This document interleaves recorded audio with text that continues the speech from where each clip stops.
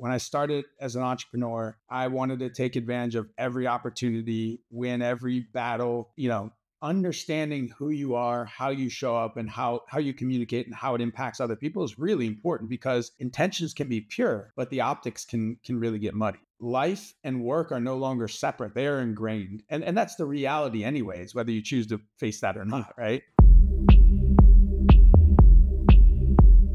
Welcome to the podcast, where we introduce you to incredible humans who share their journeys with the mission to inspire you to harness your own inner tenacity to drive your life and career forward. And now, your host, Adam Posner.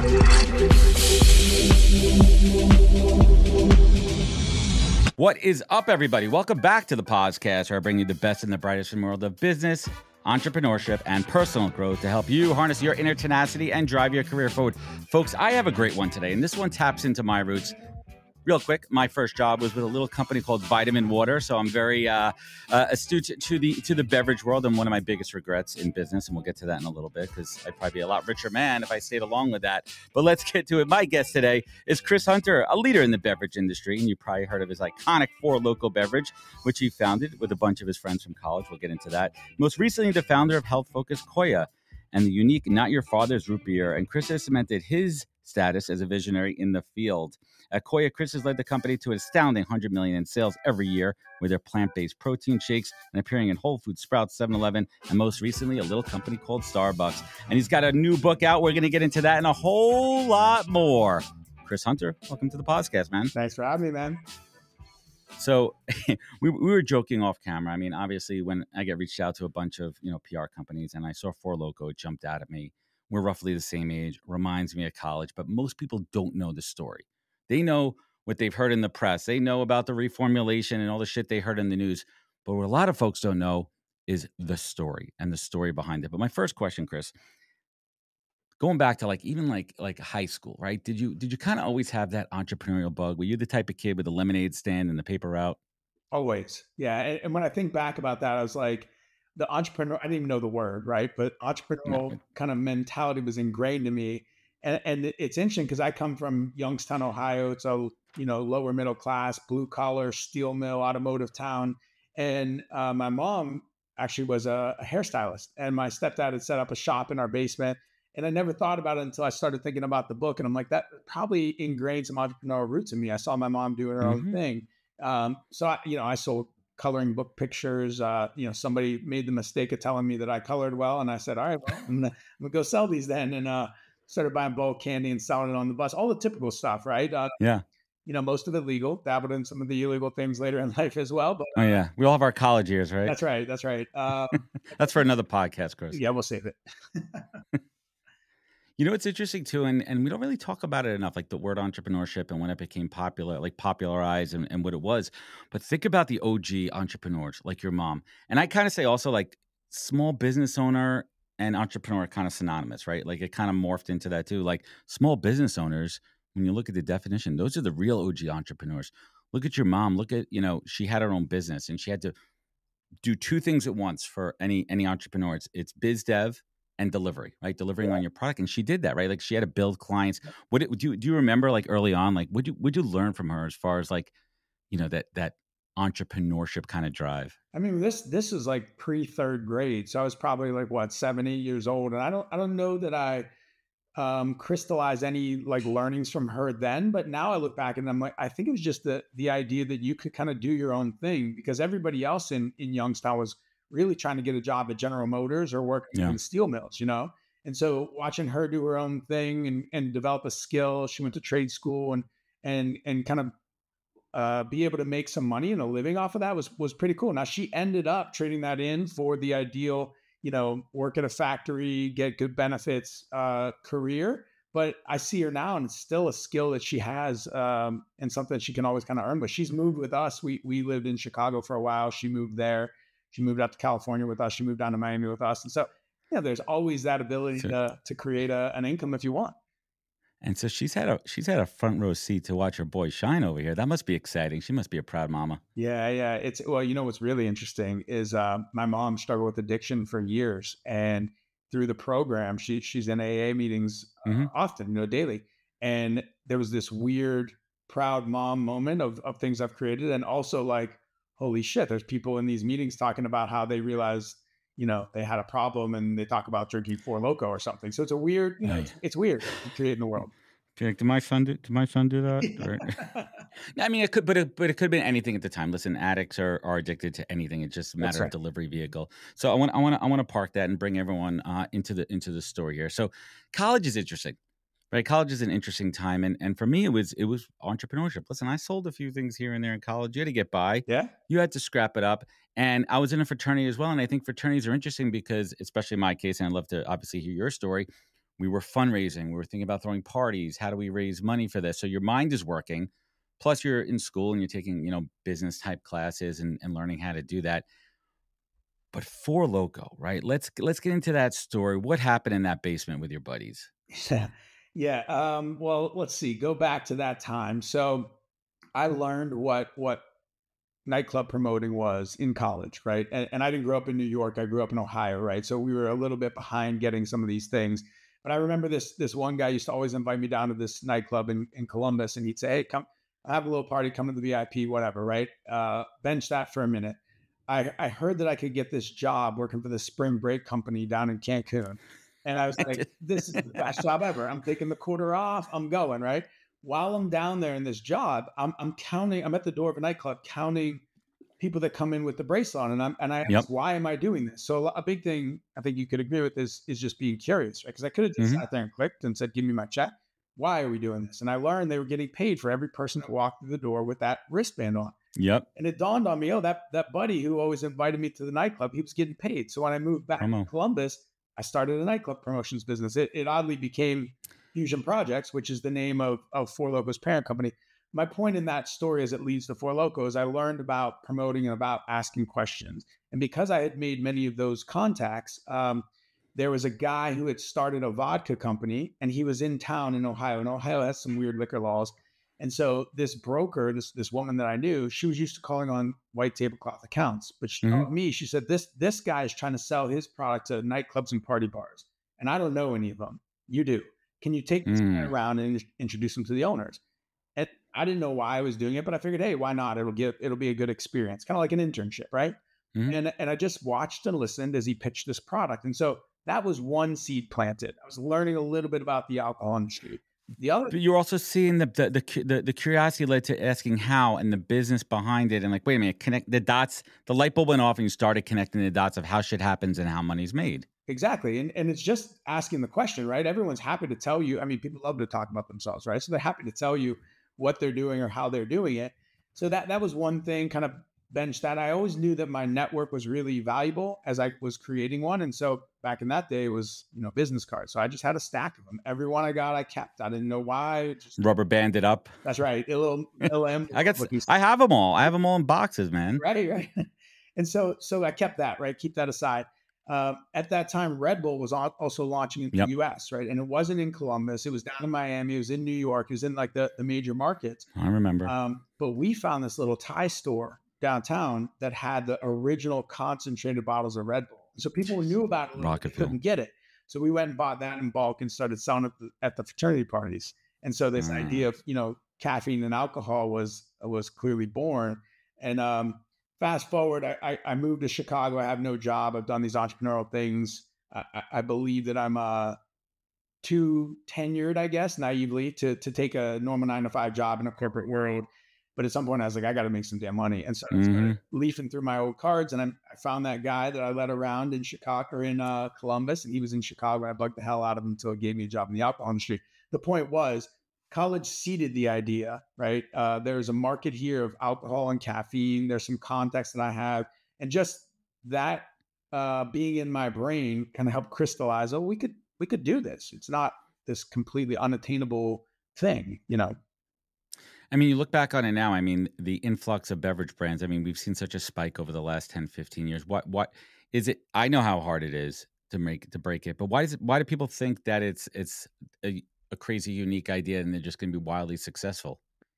I don't know. It seems easy. I remember in that company when the president of the company came in town and they told me to take him around Chicago when I was pitching vodka. And I was taking this guy to all the tough accounts that I couldn't crack. And he did no better than me. And it dawned on me, and I was like, what does this guy even do? Like, he doesn't know. Hmm.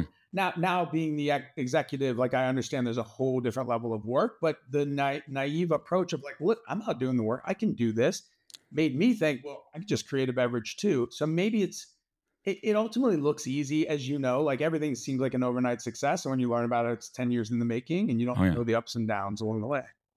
Yeah, I mean, I worked my first job out of school. I was working for Vitamin Water, Smart Water, and I got a real inside peek. I mean, I mean, they had tremendous funding Yeah. before they got bought out, and going into everything from formulation, packaging, branding, marketing, FDA approvals. Like people don't realize how much that costs. Yeah.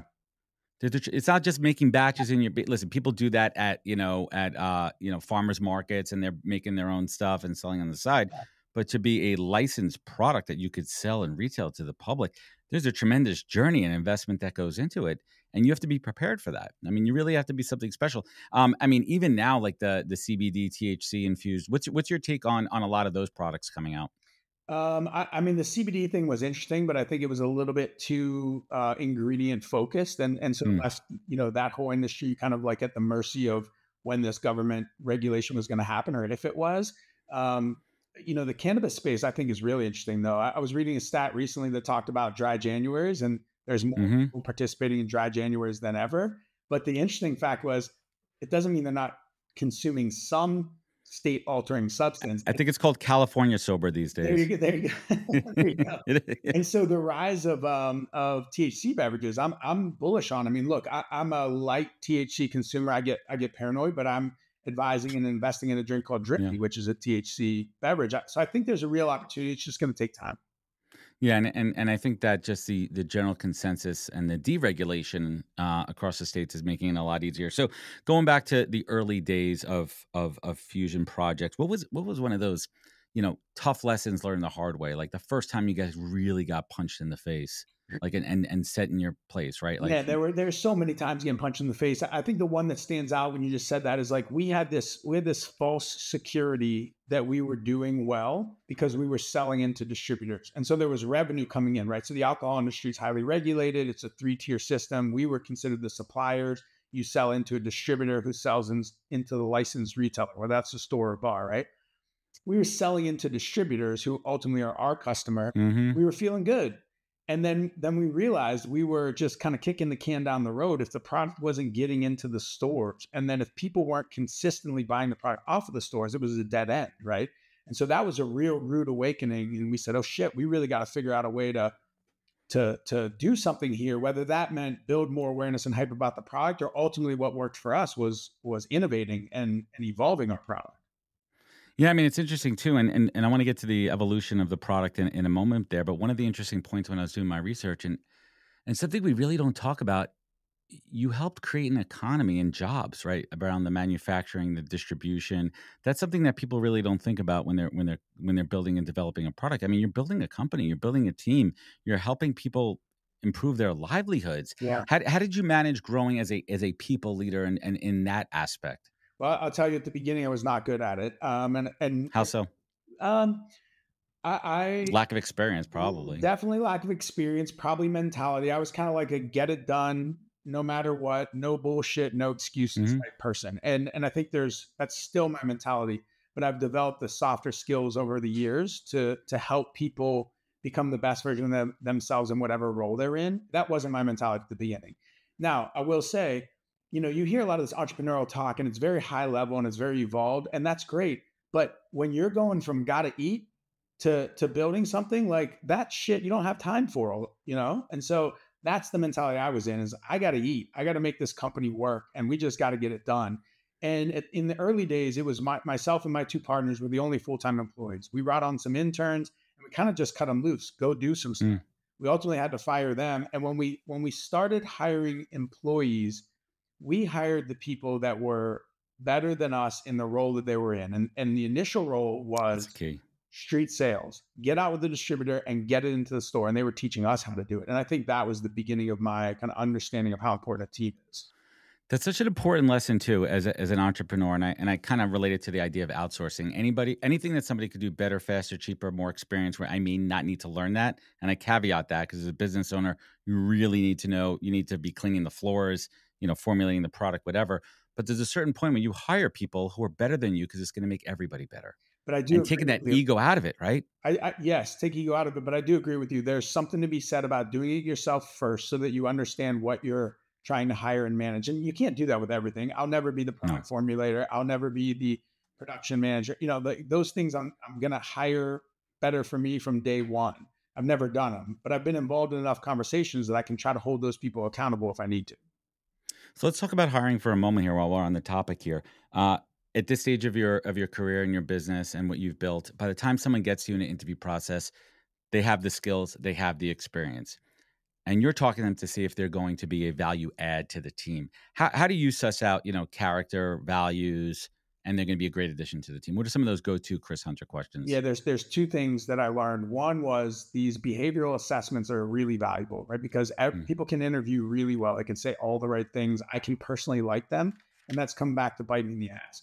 So when I was at Fusion, we learned about the DISC profiles, and we started using those. And the most eye-opening thing for me was we had someone who had passed multiple stages of interview take this DISC profile before they interviewed with me and my partners. And what it said in that profile was focus on these 2 or 3 things in the interview, because this will be the make or break components. They'll either do really well or they'll fall apart.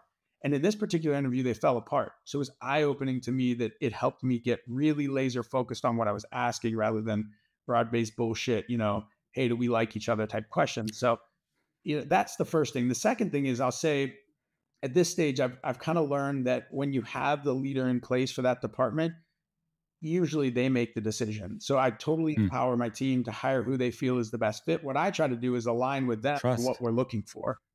Right, you trust it. You hired the person that's making the decision, so trust them on their decision making. And you said something so interesting, and I am raising my hand. I am a great interviewer. When I was hunting for jobs, it kind of led to the podcasting thing. But there was roles I got that I sucked at when I got in because I may not have been qualified. So it's not always the best person that gets a job. A lot of times it's the best interviewer, and a lot of companies they get right. It's almost like dating, right? You get kind of wooed up in those first couple of dates, and then like, all right, now we're in a relationship, and I'm seeing all your flaws. I'm seeing maybe you're not the the best person, and I implore my clients to do exactly what you're doing. Yes, have that cordial conversation. You want to see their energy, you want to see their vibe. But at the end of the day, do they have those skill sets, right? Do they also have those communication skills that are, critical for the role that they're being hired for? So the fact that you guys have really dialed in, and especially you, right, from that decision-making standpoint is critical, and I applaud you to that. So I want to get back and let's wrap the one other thing I'll add to the hiring process, since we're on it, is let's get into it. I've found really valuable is digging into things that the person says they've done, right? Because I feel like everyone says, oh, I was a part of a team that did this. I did that. Well, if you did that, you can really speak to the nuances of it. What happened when this? How did you do that? And if they can't answer that specifically, they're probably bullshitting a little bit and like including themselves in a bigger, team, which is fine that they were part of a team. But I want people who are really honest about what exactly I did and here's exactly how I did it. And I would encourage anyone interviewing, just be candid. Like where you haven't done it or where you had team members who supported you, that's a good answer. That's fine. That's fine. And I'm gonna double down on this topic for a moment because I've interviewed incredible leaders like yourself, and I asked the same question, and they all want to know the same thing: what did you do, and how did you do it, and what did the team? What were the goals? Like what were the goals, and what did you accomplish? Right. And what was your contribution to it? And Chris, you hit the nail on the head. Be honest and open. That goes a long way. I mean, you'll get smoked out in 2 seconds on day one in the job if you haven't done any of that shit. Yeah. Like no chance. Exactly. It won't even be that. So obviously there's lessons learned. And are you a believer in hire slow, fire quick?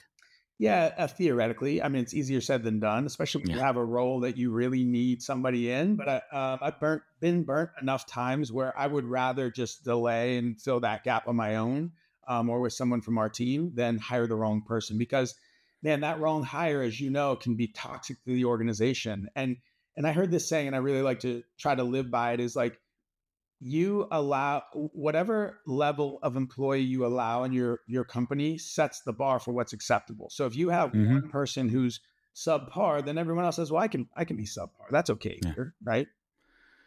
Yeah, that's a really big point here, and I appreciate you sharing the insights here. I mean, that's what the show is about, and I want everyone to really take that point to heart. I'm going to clip it up. We're going to put it out there. So, getting back to the back half of the Four Loko story, incredible growth. there was an incredible cultural upswell, right? It was picked up. It was all over. People were talking about it, good, the bad. How did you guys deal? There was a lot of negative backlash Yeah. out there around the product formulation, the intention of it. There was a lot of talk around, you know, the negativity of mixing alcohol and caffeine. How did you personally, like from a mental health perspective, how did you handle it at that time of your life? Well, I handled it by being anchored in the reality. One, I was a consumer of caffeine and alcohol. So I had firsthand experience, right? And I think we often think of in our current day and age, alcohol and caffeine as Red Bull and vodka or something like that. But think about historically, like people will go to dinner and have a couple glasses of wine and an espresso at the end, right? This is not something completely new. Or now the espresso martini movement, right? There you go, right? I Yeah. think it was like the second most ordered drink last year behind the margarita. We do it with tequila, by the way. It's a game changer. Yeah, Tequila yeah, I tried espresso. that recently. It was really good. So I think Mezcal's anchored actually in that reality made me comfortable. The second was everything we did was federally and state approved. So if there were really concerns, my thought was, why are we getting approvals up until the year of the whole kind of debacle that happened with us? So that was first and foremost. And then the other side of it was there are inherent dangers and risks with consuming any mind altering Of substance, course. including alcohol, right? And so for that reason, there are laws in place called dram shop laws that protect the alcohol companies because they said you knew what you were getting into by consuming alcohol. So that's how I felt like morally comfortable with what we had created. I hated to hear any stories of anybody having any harm or damage done to Of themselves course. for any reason, right? But to assume that that is our responsibility rather than someone take personal accountability, like that's kind of mind blowing to me. So Agree. our motto was always like we play by the rules, right? Whatever the rules are, and the rules said that we can create this, and so we created this. Now, if the rules change, we change, and they did. So we were unfortunately a big part of that rule changing. So Yeah, I mean, let's take it to 2010 and the cult following around, Blackout in a Can, which leads to the title of the book. We'll get there. I heard there was a vigil in New York, and I was trying to find it on YouTube. yeah, Like people were like protesting that the formulation change. yeah, Is that crazy to see? Like it that was cult. I wild. mean, you knew he had a cult following. It was wild to see, but I mean, there was a guy named Eddie Wong who owned the Bauhaus and a restaurant called Ji Yao in New York, and he recognized the hypocrisy and kind of this ruling, and so he held a free Four Loko party at his restaurant. And it got raided, and Oh like God. to understand that the government was dedicating resources to raid a party with a federally legal product is mind blowing to me. Like, don't you have something better to do? Come on.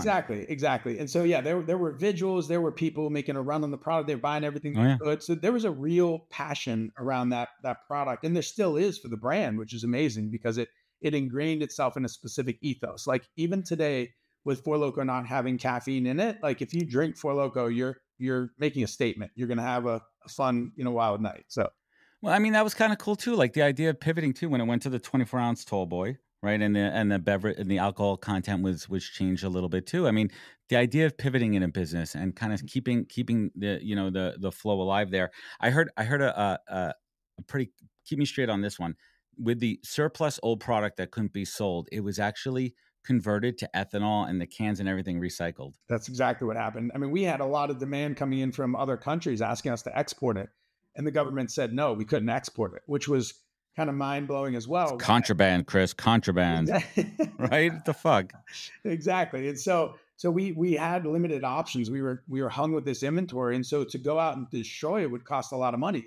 So my Mhm. partner Jeff found this creative alternative where we could donate it. They would convert the alcohol to ethanol to be used in cars and then recycle the cans, and they wouldn't charge us anything for the destruction of that. So that It's a good move story. alone saved us a few million dollars. It was like 20, how many truckloads of It Four was Loko? it was about $20 million worth of inventory. Oh We had my to destroy. God. Imagine backing that shit up into a college party. Yeah. I mean, that's just like a fire hose. All to That, arrange I it. mean, so one of the other really cool things is the brand extension.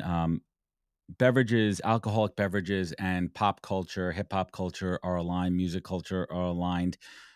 How did the idea come about, and the move into the music space and eventually starting a record label. That had to be pretty cool. Yeah. So that was all after my time. So After your time. Okay. Yeah. In 2014, I became no longer active in managing the company. I'm still partners with Jason and Jeff, but they've done a great job managing the company since. I can say that they have done a really good job finding ways to keep that brand very relevant to its core consumer. And I think that move is one of them, but I wasn't a part of it. Definitely staying relevant. So let's go to 2014 and talking about the exit. Was that tough for you, or were you ready to make, at that point of your life, that point of business, you built something up to an incredible stage, you exited, you did your thing. Was that scary, exciting? What was that like for you, 2014? Well, so I think the term exited can often be confused with a financial event. And in my case, exiting the business meant that I was fired from my company by my partners. And so, as you can imagine, that is, of course, a little bit difficult to do, a lot bit difficult to deal with. Doing it for a decade. You built this. It was your baby. That's right. I will say in retrospect, it was the best thing that could have happened. I wasn't happy in the position and in the company. My partners and I weren't aligned anymore. And I'm not saying they were wrong or I was wrong. It just wasn't aligned anymore. Interests evolve and change. People change. Business interest changes. Exactly. And if you think about this, we started this when we were 25. We were in our early 30s at that time. So life has changed. And the way I look at it in retrospect is I knew what needed to be done and I didn't make it happen. And so it happened to me. And so the lesson for me is like, when you got to do something, even if it's not pleasant, you got to take, the bull by the horns and take the action, or otherwise it's going to happen to you on not your terms, right? Hey everybody, I want to talk about a product and platform that I absolutely love, and our latest sponsor, Interseller, the prospecting and outreach platform of choice for recruiters and sellers. Whether you're doubling down on business development or recruiting talent, Interseller does all the heavy lifting of finding contact data, automating the email and follow-up process, and syncs all that rich data into 20 plus CRM and ATS platforms. Reach out now and get going on a 2-week free trial and let them know you heard about it from Adam on the podcast today. Check out the link on the website. Appreciate it. Well, let's sit on that one for a minute. Let's dig a little bit deeper, and I want to talk about accountability, because I don't think enough people talk about accountability. Everyone knows my story. I had my self-awareness epiphany, which led to really understanding accountability and the good and the bad and the things that happen in life. Did you have an epiphany at that time? Like understanding, all right, this is what I did. This is what I want to be doing. This is what I could be doing better in life, business. In terms of how I was showing up. And while my intention was pure, I was showing up just with the best interest to do as much as possible, as fast as possible, to make our company as big as possible. I was showing up to my partners in a way that was kind of polarizing, right? It would push them away. And that was how so? Very sharp, very fast to move. When you're in a partnership where you're equal partners, you have to respect the other people's opinions and get feedback. And that can be a slower process. I didn't think we had time for any of that shit, right? And so I will take, and I always do now after this, 100% responsibility for my 50% of the issue, right? And so I learned how I was showing up. I ended up doing ayahuasca in Peru, which was a huge epiphany. And I learned how I showed up in the world, right? Broader than just the partnership. And I think understanding who you are, how you show up, and how you communicate and how it impacts other people is really important, because intentions can be pure, but the optics can really get muddy. It's so interesting too. And I have a lot, I'm plant medicine adjacent. A lot of my friends have gone through ceremony, and I just hate throwing up, so I'm passing on that part. The purging is listen, I'm all for being open to mind-altering experiences that are going to enable you to see another perspective of yourself, be able to step outside of yourself and see how you perceive yourself. Right.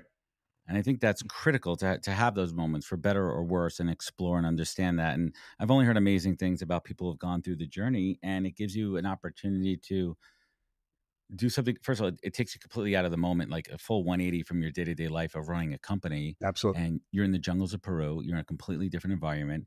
I assume that you were scared and nervous about what you were experiencing, but also excited, right? With anticipation. Did you have any preconceived notions before you went into that ceremony and journey of what you might have gotten out of it? Or did you really go through the body work and the mind work to prep into it? No, I did the work prepping for it. I mean, I had a great kind of person that aggregated the group. This guy, Michael Castoris out of San Fran, and his group was called Entrepreneurial Awakening. And so he curated, and I believe he still does this, like 10 people, entrepreneurs from around the world that were going to go down. And he made sure that the personalities kind of like mesh. So you were going into what would be a comfortable environment. He also provided a kind of a roadmap leading up to it. So a specific diet, immediate diet, like things to watch to prepare yourself. And I'll never forget, my wife and I we had 2 kids at the time, a toddler and an infant. And we were watching some of the things that he had told us to watch beforehand. And we're laying in bed one night before bed. And she said, like, what if you come back and you don't want to be married? And I was like, holy shit. Like, I've heard that before. Right. I thought that, but I wasn't about to like propose that to the conversation before I left. No, you don't want to pepper that in. Right, that's not a good idea. Exactly. But since she brought it up, I was honest about it. I said, I've thought about that too. And she paused for a minute and then she said, well, you know, if that's what's meant to be, that's what's meant to be, which is huge from her perspective. Huge. She wasn't like, don't go, I don't want to screw this up. Yeah. I mean, look, I think that speaks to your partnerships, right? Like we've always been very supportive of each other. But so I went in nervous, of course. I had done psychedelics before in less intense and less structured environments. So I thought maybe I had a little bit of an idea of what was about to happen. But as I'm sure you know, shaking your head there, like you don't know what's about to happen. And I don't know where you're going. So let's riff on that a little bit. The importance of having, I mean, listen, one of the most successful, iconic beverage brands of all time. And I can only imagine the hours and the intensity where we're working. How are you able to kind of, if you even could have, parked that shit at the door when you came home and be present for your wife and your family during this time of growth? And be the dad that you weren't. I wasn't. I didn't do a good job of it. I would say until, and that's why I say it was the best thing that ever happened to me, because I'm really happy with who I am now and where I am. I love and that. The dad I am and the husband I am and the person in general. And I wouldn't be that person and all those things had this not happened to me. So I was doing a really bad job of it. If I think back, I was caffeine in the morning, alcohol to decompress at night. I didn't meditate. I was short tempered. I was, harsh to everyone around. I was not patient. And so that doesn't mean I was a bad person. That's just who I was at that time. And so that was a lesson for me, right? Very different. Wow. Which is why I enjoy my, the culture we've built at Koi so much, is like life and work are no longer separate. They are ingrained. And that's the reality anyways, whether you choose to face that or not, right? And whether you work as an entrepreneur or 9 to 5, it's almost always omnipresent. That's right. Yeah, it's about finding those. And listen, as we get older, and I think kids do that to you. And you don't want to have regrets, right? You want to be like, shit, I wish I was there more for you. I wish I was more present and not staring at my phone. I mean, even simple things in our house where we come home and really try to put our phones away, especially for dinner time. Simple actions like that. So let's get into the Koya story. First and foremost, and I told you this off air, they are delicious. And I'm not just saying that because you're sitting here on my show. Thank you. They're really good. One flavor I didn't like too much. I'll leave that out. But again, that's personal taste. And I think how many flavors are in the line? So we have 14 flavors in retail distribution. So like, let's say at Whole Foods or wherever it may be. And then we just launched our 3 flavors on Amazon. So yeah, it's I mean, it's a lot. And obviously flavor is subjective and personal. You're going to like it. But for the most part, I mean, I've tried similar products and a lot of them have this chalky kind of taste to it. Not with this. Yeah. And the one that hit me the most was the coffee one, because A, it's delicious, and B, it's got the caffeine kick in it. It's giving you the fiber, the protein, everything else, and you need it. How did this come about? Did you help create the product or did you join an existing brand? So go back to Fusion. There's this period of a few years where I'm kind of lost, right? I don't know who I really am. I'm not identifying with the company and the culture and my partners and all that. And so I'm looking for outlets. And so those manifested themselves in, like I did an Ironman, right? Physical outlets, and then mental outlets. I was starting to invest in products and companies. I was trying to find things I was aligned with. My life was evolving to be more health and wellness focused. And so I had a friend in Chicago call me and he said, hey, I know these 2 young entrepreneurs in Chicago. They have this drink called Raw Nature 5, which essentially is Koya 1.0. I'll talk about that in a minute. And he said, you're a beverage guy. Would you take a look at it? And so I happened to be leaving my gym, and in the front lobby of the gym, they have a little cafe, and this product was there. So I grabbed one, I drank it, tasted phenomenal, as you mentioned. So I was really excited about how it tasted, which I think is really important when you're talking about a health product, right? Because I don't care how good something is supposed to be for you. If it doesn't taste good, you're not going to consume it. You're not going to want to drink it. You won't want to drink it, right? You may for a while because you feel like you have to. But anyways, sorry, here one sec.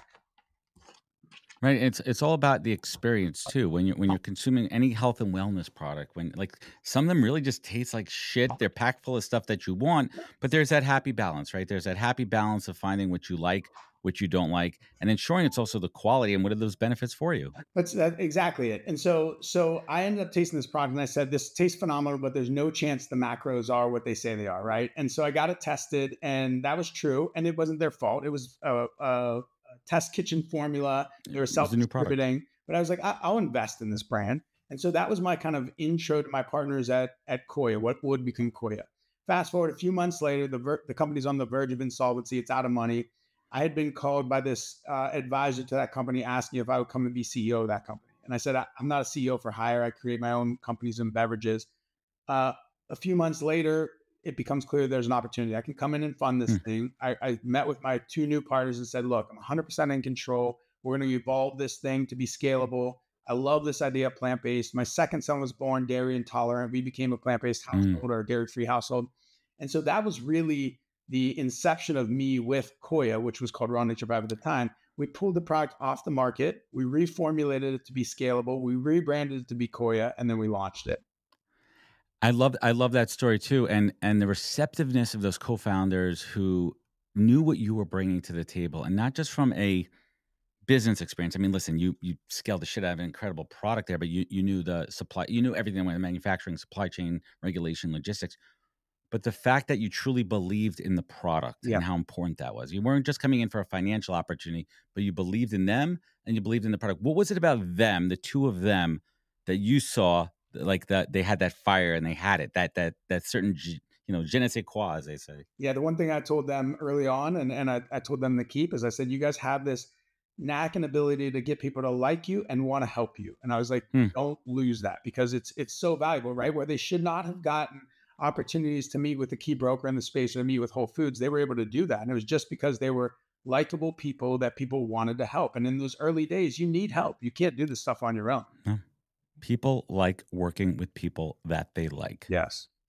Yeah, exactly. People don't like working with assholes unless you're fucking like, shit, is the only guy or gal that I got to work with. It's the only person that's going to get what I need. I only like them. But obviously you want that likability factor. So I know almost everyone I know that's achieved any level of success has a no assholes policy. So you deal with assholes when you have to. And then once you're able not to, it's a vetting, a gating discussion. If I like you, we can have a conversation. If I don't, it's not worth the time. What was like the kind of that first save moment where you're like, thank God I'm here, otherwise I would have saved you guys from disaster? Like you're like that veteran, starting pitcher coming in, right? You're the Verlander, Scherzer coming in, right, for this team. Yeah, and you saved it. The biggest two things I would say early on is one, because it was a test kitchen formula, right? Consistency is not always there, and coming off of what I just come off with Four Loko, I was really worried about putting any product out there that could be perceived as harming somebody. So I said, we have to pull this product off the market until it's, scalable and tested and proven, right? And so we did that. It was a tough decision. I mean, we didn't have any revenue coming in for 6 months. We were burning cash. That was number one. Number two was when we did our first production run, some portion of the product was showing signs of early spoilage. It didn't taste good, right? And so the question was like, there's only limited money. Do we just put this out and take our chances that 10 or only 20% of it are spoiled, or do we not? It's tough for a brand. Totally. And not putting it out meant we were risking our Whole Foods launch, right? But it sounds like this long discussion. It was within seconds. It was like, we can't put it out there. We can't. It's just not the right thing to do. And you just can't risk anybody's first exposure to your product being a bad one. That's such. Just, could you pull back the curtain for a minute there? Like, do people really understand? Like let's give some perspective here. How do you, like, give us a sense of volume for one SKU, how it's made, the volume, how it's made, like real quick, high level, so people understand what quality control really means from a batch production perspective. Okay, when it comes to like a national beverage. When we went into more official production, not in a test kitchen, you're talking about 6,000 gallons a batch, right? And so when you're starting out, you're usually doing the minimum of everything, which makes sense. So 6,000 gallons would roughly translate to 6,000 cases of product. We're planning on sending those to our distributor, which is how we're going to get paid. So most of our money is tied up in that inventory. Now, I guess the other thing that we did that I would say brought to the table was we ordered enough of our raw materials, our ingredients for our first and second run. And so Mhm. when we spoiled off that first one and destroyed it, we had enough to make enough You're ready to go, immediately, right? You hedged it. which is not common. But it's a big deal. I mean, if you think of 6,000 cases, call it, I mean, it's, maybe $100,000, it's relevant. Yeah. And it's a lot of physical product, and a lot goes into it. That's just one. Right. And you don't even think about the packaging, the manufacturing plan. You were probably working with a co-packer, right? There's a lot that goes, into it as well there too. So let's fast forward now. What did you take from Four Loko to accelerate the growth of Koya? So the number one kind of key component to a success of a beverage in my eyes is liquid to lips. You have to get people to taste the product, and if they like it, they will buy it. And I remember early in my beverage career, somebody saying like, if you have a good product, give it away for free. And that made no sense to me, right? How am I going to give it away for free? The point was we made sure that product was available on the shelves of every store it was authorized in, and we were sampling like crazy to get liquid to lips. Mm-hmm. And if that doesn't work, which happened to us at Fusion, it wasn't working, you got to evolve the beverage or the product, right? If it's working, you can double down, you can start to see repeat sales. And so getting the product in people's hands or liquid to lips is imperative. The second thing I would say is you have to be aggressive at retail. So, a lot of times people get the word, in our case, that you get approval from Whole Foods and they're like clapping, washing their hands, job done. That's just the beginning of the work. You got to go in and make sure that stuff is on the shelf. You got to try to get expanded space. You got to ask the store for favors. Can I get secondary points of distribution? And so, recognizing that the work is only starting at the approval is really imperative as well. I don't think anyone understands the battle for shelf positioning. I don't think anyone really understands when you go into a supermarket, the average consumer takes it for granted, but there is a battle. There are rebates. There's pricing built into it of where the eye line is, how much, I don't know what the proper term is, how much width you get, girth on the shelf. Yeah. Right. Yeah. Right. There's how many SKUs you could put in there. There's a lot to it. There's a lot to it. And I don't think people really understand. When you think about markets, you think about New York City. I know you're in New York. Like that is the ultimate battleground because those bodegas can look different minute to minute. If I'm in there 1 minute, I may arrange that shelf one way. The minute I leave, somebody else is in there and they rearrange it. So they're moving your shit. It's a battle, man. I saw that. It's so crazy. I mean, you're triggering like memories that I had when I used to go on the runs with big guys or the vitamin water distributor guys. And it was like New York City, like, 20 years ago, people were moving to like, just Adam, move that Gatorade and move it over there. No one's going to know, it's like, and it's real. It's like hand to hand combat in some regards. It is. And that's crazy. So what's the next big, boulder that you're pushing up the hill with Koya? What's next on the horizon? So for 8 years now, we've been a refrigerated protein beverage, right? What we learned over the years is to test the boundaries of what Koya stood for. And so, at its core, it's delicious, it's plant protein, it's low sugar. And we extended on that. We went into these refrigerated smoothies that were lower in sugar. We went into functional coffees. We ultimately retracted back to, and I say retracted, it's a huge addressable market, but to the idea that we are about plant protein. And so we've grown in retail. We're in about 30,000 stores across the country. You mentioned Starbucks at the beginning. Great partner, great awareness. But that market it's pretty saturated from Koya's perspective. There's always more items we can get on the shelf. There's always more sizes we can do, things like that. But we were trying to figure out how are we really going to move the company to the next level? And so how we did that is by listening to consumer insights, right? So our number one question we got was, how do I buy this stuff in bulk? Because you got to think about the fact we're selling over 2 million bottles a month, one bottle at a time. I was about to say the margins on that. I mean, they're probably not as good as I think, right? Because when you get there, but that's one at a time versus people want to buy 12, 24, 36 at a time. Exactly. So you think about that, a $4 ring versus a $40 ring, right? It's a big difference in the number of transactions. The nice thing for us is we have 2 million plus transactions happening a month. People are choosing Koya. There's a lot of brand awareness, right? But the number one request is, how do I buy it in bulk? The number two request was, how do I get it delivered to my house? Well, as it sat as of last week, the only option was a refrigerated beverage, which is not really good for e-com because it has to be cold and it's heavy, right? It's costly to keep and ship a refrigerated item. Exactly. And so we didn't really have any e-com options. So the point is, what we did is evolve it. We just launched our shelf-stable nutrition shakes in Tetra packs, these things, and they're available in 12 packs on Amazon. So that's a huge move, right? It opens us up Boom. and really solidifies us as a plant protein player. There's more innovation coming. There's more things happening. I'm not going to talk about now, but the point is evolving kind of the platform. And so that's the next big opportunity with Koya. I love it. So let's get into the book. Was the name, was that the only name you ever had? Like it had like when I came up with my show, it was always a podcast. My last name is Poser. My nickname was Paz. It was a podcast. I never even thought of anything else. Yeah, I think it was pretty quick and clear. Always Blackout Punch. It was Blackout Punch, and there were a couple of things that did change. Right, my original thought was it was going to look like a Four Loko can. It was going to have the camo pattern. It was going to be very recognizable. And the vision was always, if you walked in an airport and you saw it in that window, right, you knew that was something with Four Loko. As I wrote the book, and it took me 4 years to kind of finish this book, right? It evolved and changed over time. What I realized is that's not the Four Loko story. This is my story. And Four Loko is a part of my story, right?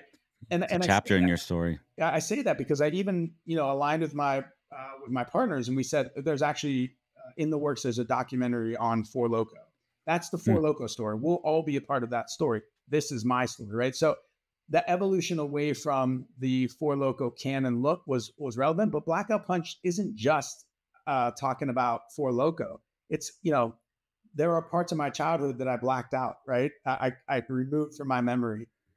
Punch is obviously the first flavor of Four Loko we came out with, but I grew up a fighter in more than one way. So it really resonated with me in multiple ways. And that's how the title became Blackout Punch. What did you learn about yourself in the process of writing this book? Man, I learned to question my ego. What was my motivation? When I had been told multiple times throughout years, you should write a book, and it was very casual, and I just always played it off as, yeah, whatever. Right? Who am I to write a book? Who gives a shit? When it really became a real project to me was in early 2020. I was talking to a friend who was sharing a story, difficult things she was going through, and I shared one of my stories. And afterwards, she said, "Man, you really should write a book that could help somebody." So my mission with launching the book was that I want one person to let me know that they read it and some story that was shared there helped them. And within a week of putting the book out, I had somebody text me and they said, "Man, I haven't talked to my dad for 7 years. We battled with addiction." They said, "I read the whole story about your mom and kind of what you did, and I'm really rethinking through, how I approached this. That really helped." Check the box, success, right? Accomplished what I set out to. What's something in the book that maybe surprised your wife the first time she read it? Well, nothing surprised her because she read it multiple times before I put it out. Well, even the first draft. Yeah, I was not going down that path. I'm not going to have her get surprised. Be like, what? How come you never told me? I would have signed up for this if I knew that, right? I'm very candid, even about things in our relationship in the book. So I made sure she was comfortable with that. Of course. Look, I mean, one of the most difficult parts in the book to write about and speaking specifically to the relationship is the fact that before we had children, early in our marriage, I was unfaithful. And I think ayahuasca helped me understand that was something that I just needed to come clean on. It was never something that was like this contentious moment that it came out. I just decided that I wanted to be honest with her and have the most honest relationship I've ever had in my life. And so that was not only tough to talk about, it was tough to write, and it was really tough to put out in the world because I know that my kids are going to read this book one day, right? People we know and love are going to read this book, and it's a very vulnerable thing to share. Well, first and foremost, I applaud you for that vulnerability. And as I always say, and I say this to my wife too, I'm never going to bat 1,000. I'm not a 1,000 hitter. I'm not going to be perfect. I'm human. I got my flaws. Like we're not perfect. We fuck up, but we're good people and we have good intentions and we make mistakes. And the last thing we ever want to do is hurt people that are closest to us. But that's kind of the case where we default as humans to hurting people that are closest to us. Right.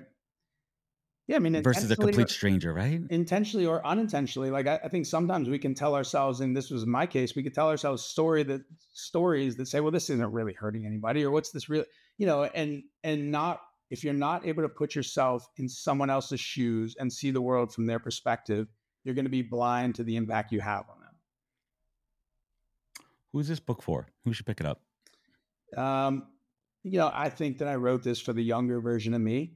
So, I think there are plenty of things that apply. I think people that are aspiring entrepreneurs may be interested. I think that young men would be interested to learn from my mistakes. Hopefully, I think that people that know any of the brands will be interested in the business stories of it. But that's who I wrote it for, was the younger version. That's fantastic. Yeah, I'm gonna add that to my summer reading list, and I got a couple for you too, Chris. This has been fantastic. I really enjoy our conversation.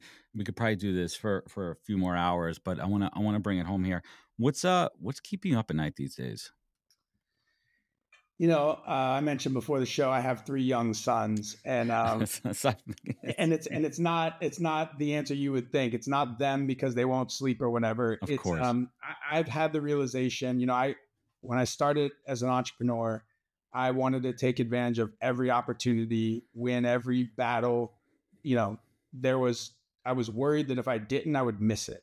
And now what I know through years of experience is that I will always be able to create and earn and grow things. What I won't ever be able to do again is have an 11-year-old, a 9-year-old, and a 6-year-old. And so what keeps me up at night is, man, did I show up in the best way possible for them today? What did I miss? What did I say that I saw an impact on my son's face and that he may have taken it the wrong way? Do I got to clean anything up? That's the thing that keeps me up at night.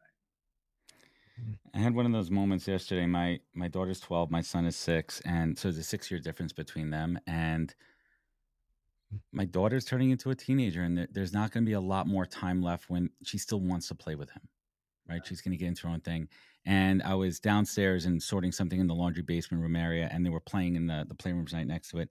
And I just heard them laughing and playing together. And I just kind of stuck my head, and I just watched. And I had one of those, exactly what I'm talking about. One of those moments you're like, I need to capture that in my head. I need to just hold on to this moment because that's what it's about. And I'm here for it. I'm here. I have the ability as an entrepreneur, as a business owner, where at 4:30 in the afternoon, I can finish my day at home and not in my office here, and I can be there. And that's what it's about, right? It's about those moments. And I think that comes from maturity and experience. And obviously, when you become a parent, it's like, I want to be the best fucking parent I could be. Absolutely. I want to make a life where I could do that. So, Chris, let's bring it home here. This is my masterclass, and this certainly has been an epic one. I ask my guests these last 2 questions because it just bookmark, but it bookends the whole show here. Chris Hunter, what's the single greatest piece of advice you ever received that you take action on daily? A mantra, something that you just sticks in ingrained in your head to start your day. You are responsible for everything that happens in your life. So take responsibility and action, right? And the way I apply that is, I'll use today as an example. I was tired. I wasn't feeling 100%. I could easily just bitch about it and be sluggish. I jumped my ass in the ice bath and changed the day, right? Like you got to take action and take responsibility. And you may choose to have a shitty day. That's fine. But you are responsible for how your life and every day and every moment turn out. You're a cold plunger. I am. I've done it a couple of times. I do it in my swimming pool. It's not my cup of tea, but I respect the shit out of it. And I understand all the, anti-inflammatory and the stress and all that too. I think I'm going to give it more of a try there. For me, it wipes the day clean. I get to start fresh. It's like a hard reset almost, right? Hard reset. Yep. That's good stuff there too. So let's bring it home here. Chris, I love your story. I love your journey, your vulnerability, and you've been through it, man. You've been through it since as a kid, your trials, your tribulations, your upbringing. And you think back to those moments in your early childhood. You think back to the moments with your mom battling addiction and all that you had to go through with her, building a company, the ups and downs, breaking up the partnership. And you had to pull yourself up when you were at the bottom, and you had to reach down deep and harness that inner tenacity to pull yourself up and out. And now you sit here, this life, this family, this self-awareness of who you are and what you're building, this gratitude. What keeps you focused? What is your beacon? Chris Hunter, what is your North Star in life? What I'm aspiring to do in my life is live every moment of it. And so there's always more to learn. There's always more to experience. There's always more people to talk to. And so I think what keeps me going all the time is there's always more for me to do, more to create, more to learn, more to see, more to experience. Amen to that. Amen to that. That is great. And I want to thank you so much for joining us today. My audience thanks you. I want everyone to check out Koya at drinkkoya.com. You can follow them on Insta at drinkkoya. Where else could folks connect with you? Where could they learn more? Where could they get the book? Amazon, we're going to link it up.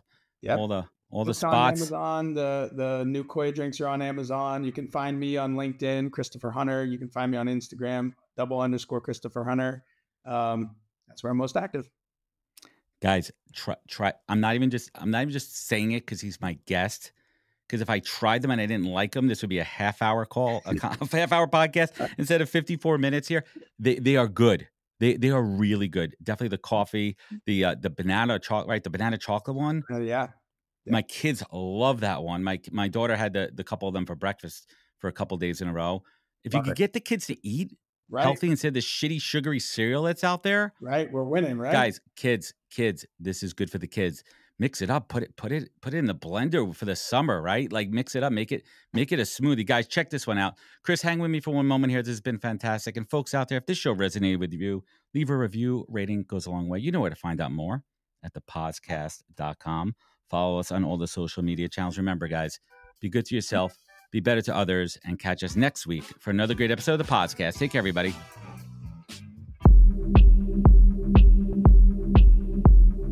Wisdom is forever, but for us, it's time to go. Thank you for joining us. Luckily, we'll be back with our next episode soon, jam-packed with more incredible humans. Thank you for listening, subscribing, and sharing. To join the conversation, search the podcast on LinkedIn. And to catch up on past episodes and more info, please visit www.thepodcast.com.